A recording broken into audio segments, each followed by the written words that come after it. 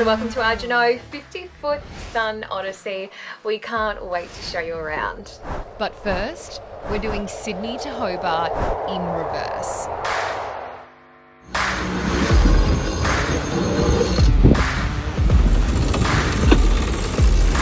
Left our 50-foot yacht Tucana on the hard stand in Melbourne, and we've caught a flight interstate to Tasmania, where we're going to help sail an X-Yacht, Son of Sam, all the way from Hobart to Sydney, a 3-day, 665 nautical mile trip.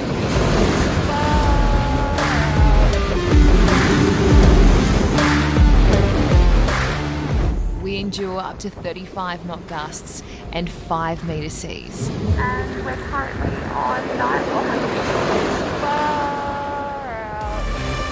100. Once we got comfortable, night shift was a breeze. It's about 12:30 in the morning and I think it's around 15 degrees at the moment. We're just off the coast of New South Wales and we're about to watch James Bond. Okay, so I'll show you where we are right now. This is our, I gotta remember where the bloody light is, hang on. This is our bunk. As we sailed through the Tasman Sea, John's 95-year-old granddad sent his love. Kristina looks like she's got some good gear there. We've got matching gear. Have they? Yeah. Red and black. Johnny's favourite colours. Yeah, that was a good experience for him, that. A good job, that day. Meanwhile, I had my first stew before we were greeted. Oh my god, look how many there are over there as well! By the biggest pot of dolphins we had ever seen. There must be 100 of them, surely! Whales too. Before we finally made it to calm waters and entered Sydney Harbour smiling.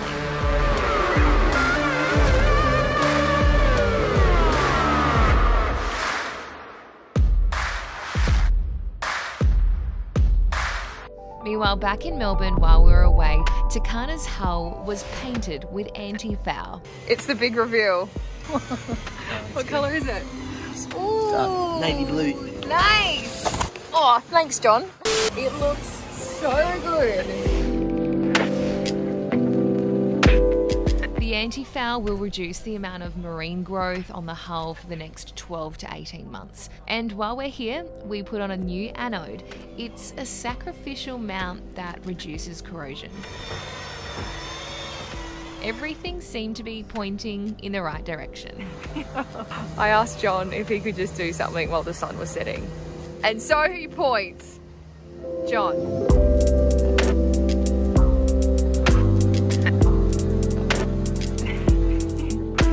With just a couple of days before Tucana gets put back in the drink, we got cracking. I'm about to work at the back here at the transom.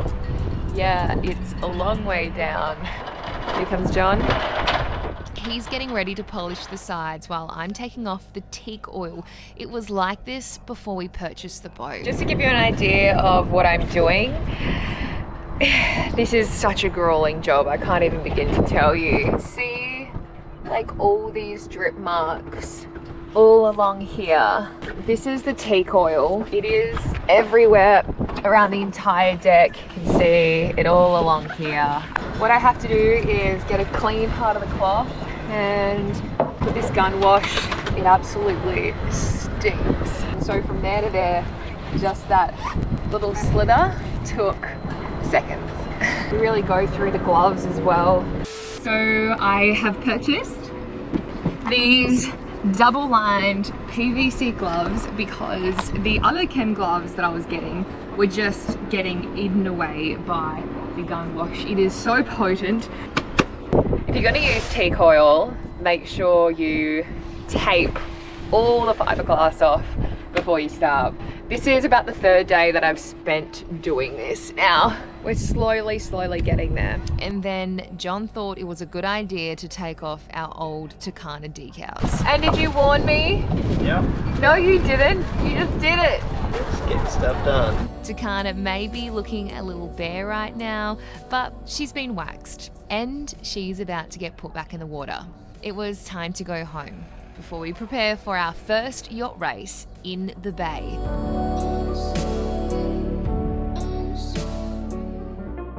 were invited to go yacht racing.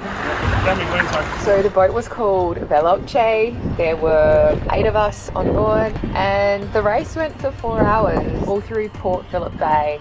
We had a really good crew, but we were completely out of our depth.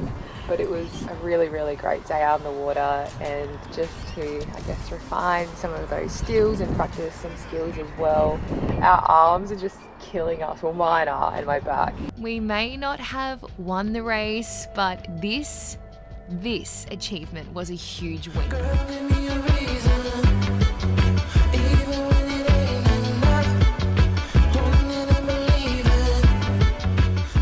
But one of our biggest projects was about to begin in the water, removing the stanchions and their back in place. Gaining access to them isn't easy. So we were trying to take this entire cabinet out of the bathroom to access the stanchion, which is like somewhere in here. And then John realised after about 45 minutes of stuffing around that somehow he could just reach it. Oh my gosh, thank goodness you've got long arms. I feel like I'm doing like a pregnancy test on a giraffe or something. All the rust falling down.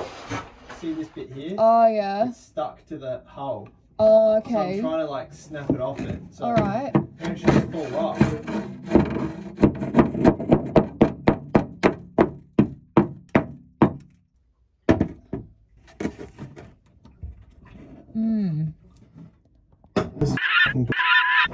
John couldn't see what he was doing, so we came up with a genius idea. Can you just move it to the side a little bit? Yeah. So this is such a tight spot that we're using my camera on my phone to FaceTime John so he can actually see what he's doing on the other side. I've got a on the other side of the boat. You see all the rust that just went down the side of the boat? Yeah, I did. That's the... Oh my gosh. Whoa, out. It's just going to take forever, Peg. Whoa. Is that how much water's coming off of it? It was time to order 16 new stainless steel plates. John drew the dimensions and got them custom made. We then took out the stanchions, sanded the bases back,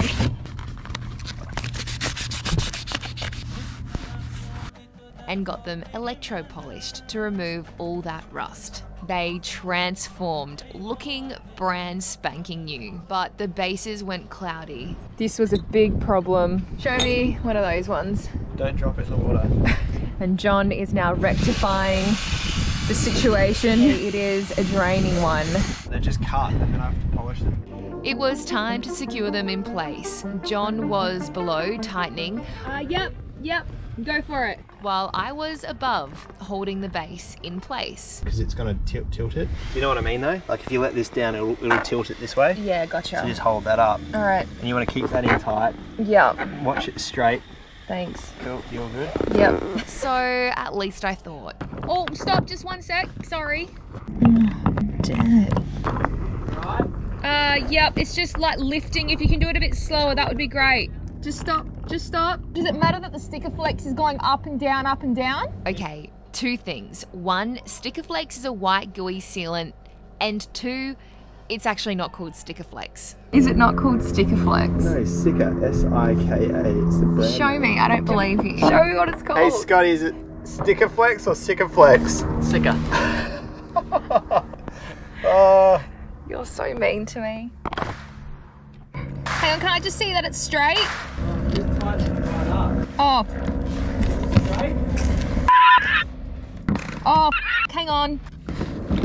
Watch your language now. Sorry. For 6 hours or so, we sicker-flexed every stanchion base. Whoa, John, stop! What's going on out there? Like these boats are about to crash into each other. Hang on a second. Coming up next, we get a call we've been desperately waiting for. Okay, we have to move the boat at 8 o'clock, John. No sleeping in tomorrow. So the master's going in.